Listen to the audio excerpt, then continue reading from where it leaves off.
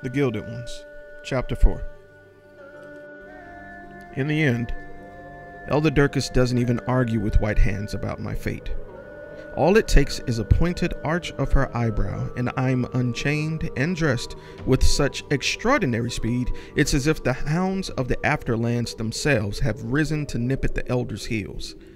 The elders may hate to lose the wealth I've brought them, but they dare not go against an emissary of the emperor. It's night outside when they lead me to the steps of the temple, and so the dark moon only barely sparkles on the snow-covered ground. A blast of icy cold wind hits my face, sending tears to my eyes. It wouldn't sting so much if I had a mask to cover my face, but I'm an impure woman. I'll never be able to wear a mask now. The thought should fill me with despair, but gratitude sings through me. I've been freed from the cellar. I've never thought I would be. I never thought that I would feel the wind again, never thought I'd glimpse at the sky again.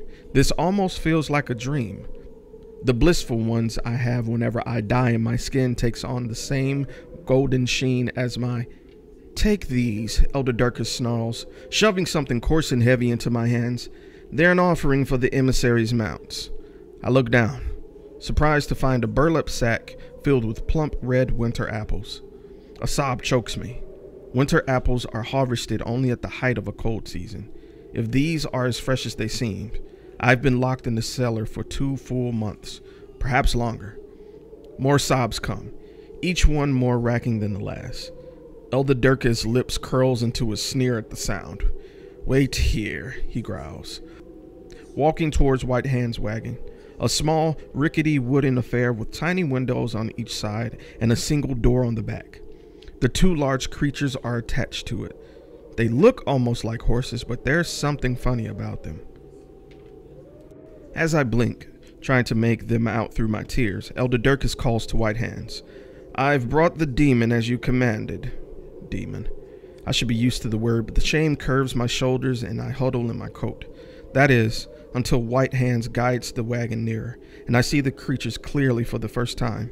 They have human chests sprouting from their horse-like lower bodies and talons where the hooves should be. The breath rushes out of me. Those creatures aren't horses at all. They're ekus, horse lords. Mother used to tell me about them, how they ran through the desert on their talons, herding horses and camels.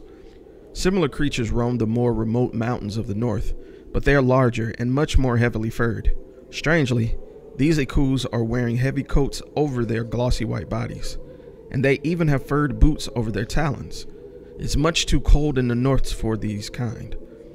The larger one sees me staring and nudges the other as they near the steps where I remain, huddled into myself. Look, my sama. A little human to eat, he says. He has a stripe of black hair in his otherwise pristine white mane, and his nose is so flat it's almost a muzzle. The smaller one is pure white from head to tail, and his eyes are a large, gentle brown. Looks tasty, Brahma. Shall we share her between us? He says with a smile. I shrink back, alarmed, but White Hand turns to me with an amused smile. Don't worry, Alaki. Brahma and Masama are vegetarians. They only eat grass. And apples, she adds pointedly. I blink, then hurriedly remove the 2 apples from my sack. Oh, here, these are for you, I say. Walking over, I slowly offer them up, mindful of how much longer these eku loom over me. Greedy, long-fingered hands snatch the apple out of mine. Winter apples, Brahma, the black-striped ekus acclaims, crunching into his. Suddenly, he doesn't seem dangerous at all, more like an overgrown puppy playing at being fierce. He's obviously the elder of the twins. I realize that's what they are now, because the other than his larger size and the black stripe in his hair, he and his brother are identical, both beautiful in that ethereal, otherworldly way despite their powerful physiques. White Hand shakes her head fondly. You should be nicer, Brahma, she chides. Dekka is our traveling companion. As I frowned at this strange depiction of the circumstances, she turns to the elders. What are you waiting for then? Hurry it up. The elders quickly do as they're told. Warm clothes and a few packs of food are bundled into White Hand's wagons, as are several flasks of water. The entire process takes only a few minutes. Then White Hands helps me into the back of the wagon and shuts the door. To my surprise, someone else is sitting in the furs back there. A girl my age, with a plump figure and blue eyes and blonde hair, so typical of the northern provinces. She smiles at me cheerfully, her face half covered by an ocean of furs, and a tingle rushes over my skin, one distinctly different from what I felt when I sensed the death shrieks. This tingles feels like recognition. Could she be one of my kind, and a Laki too? "Hello," the girl says, and gives a pleasant little wave. She reminds me of Elfried, the way she seems so shy and eager at the same time. Only the accent is different. Hers flowing in the rhythmic up and down of the remotest northern villages, the ones so high in the mountain that it takes weeks to reach them. I am taken aback to find someone else sitting here. I barely notice the clinking until I glance up to see Elder Durkis approaching the front of the wagon, a pair of manacles in each hand. White Hands is already seated at the reins, and she watches impassively as he nods at me, disgusted. "That one is unnatural even for an Alaki," he sneers. "Refuses to die no matter how many times you kill her. Best to keep her chained away from the other one before her bad blood spreads its influence."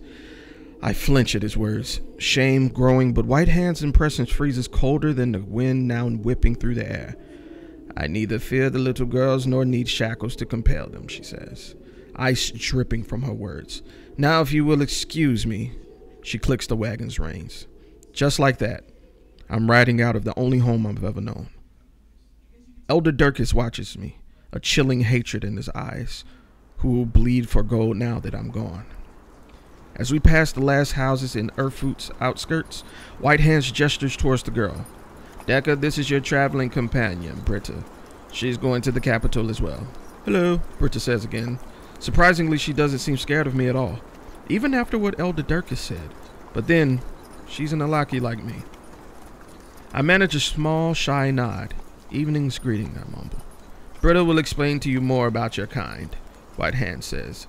"She should know. She's the same as you. Well, almost." I cautiously examine Britta from the corner of my eye. She catches my look and grins again. Other than my parents and Elfried, no one's ever smiled at me so much. I fight the urge to duck my head in embarrassment. "So you're new to this Alaki business too," she whispers conspiratorially. "I just heard the word for the first time today," I reply, glancing down.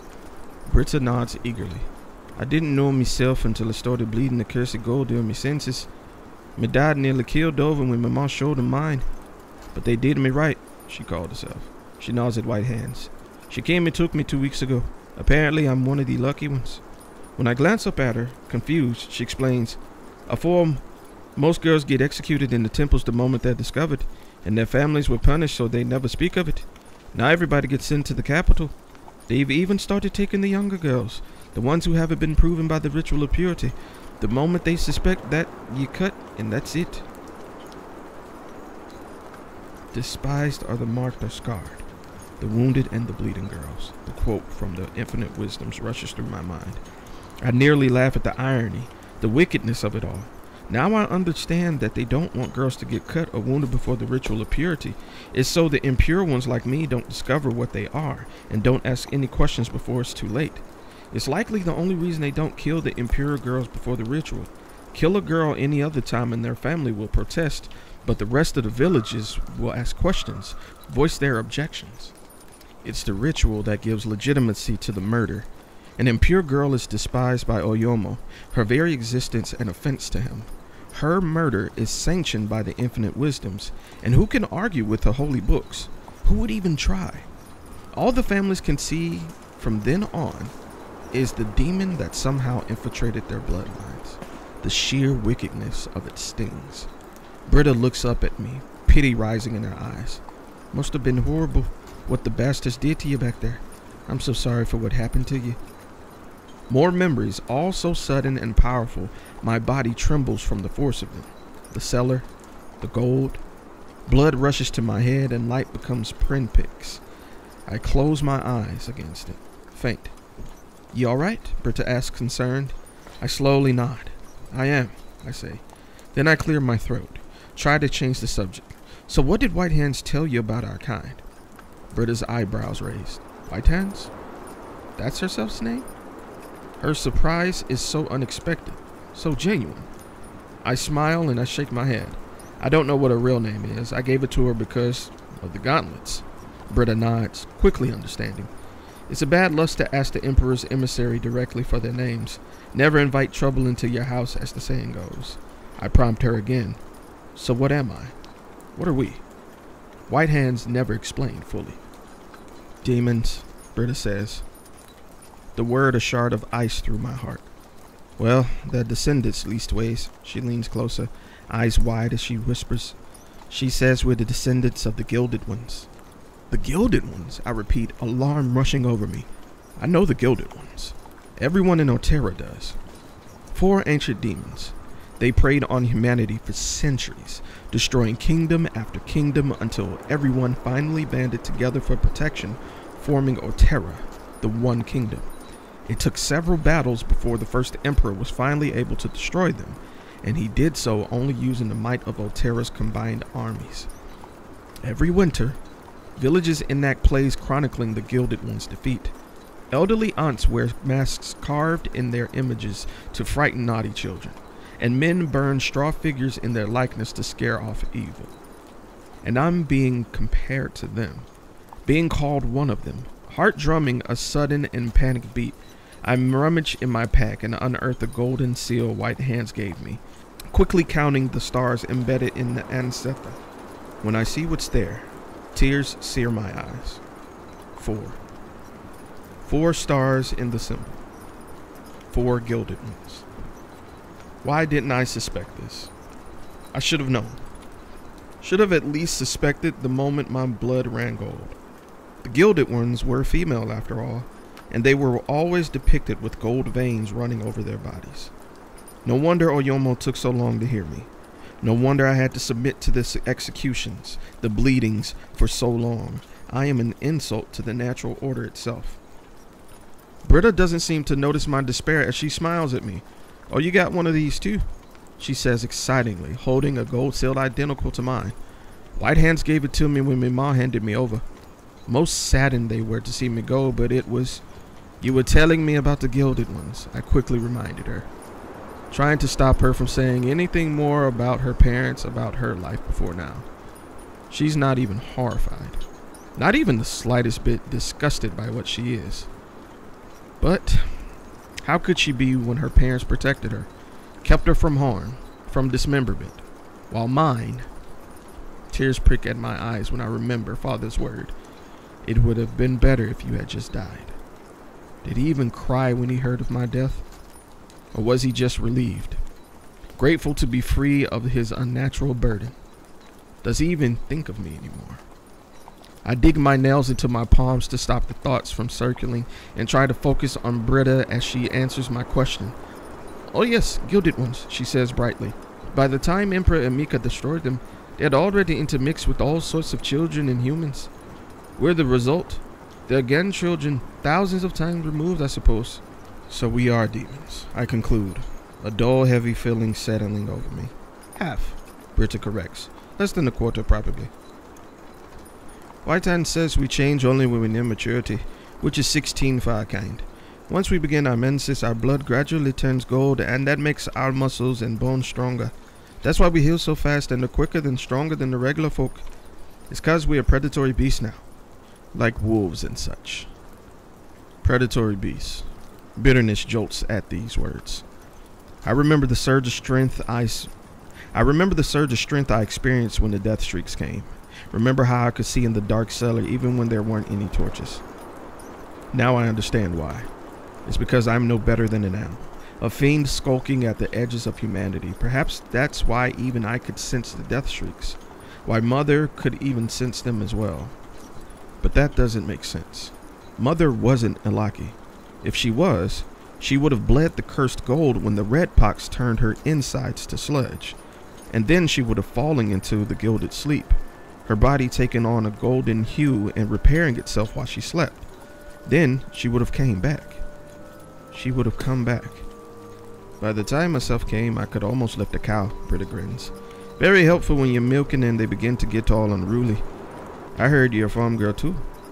I nod slowly, but my mind is far away. I have a lot to think about, a lot to grieve. Bruh, I love Britta. It really makes me feel like there's different ways and different perspectives on how you can deal with trauma. And Britta looks at this like an opportunity, or she could just be, what's the word, naive. You know, she does seem a little like positive, you know what I'm saying? And it does seem like Decca is more of a pessimist. So this might be a good little friendship that she needs, man. But I'm digging this so far. I remember I told you guys this was going to be the last chapter, but given this a new year, I decided against it. I'm going to keep going, whether you guys are listening or not. I'm really enjoying this story, and I'm just going to keep doing what I do. I'll just sprinkle in more stuff as we go. But that being said, I appreciate you for tuning in. Happy New Year, everybody, and tune in next week for chapter 5 of the Gilded Ones. Yep.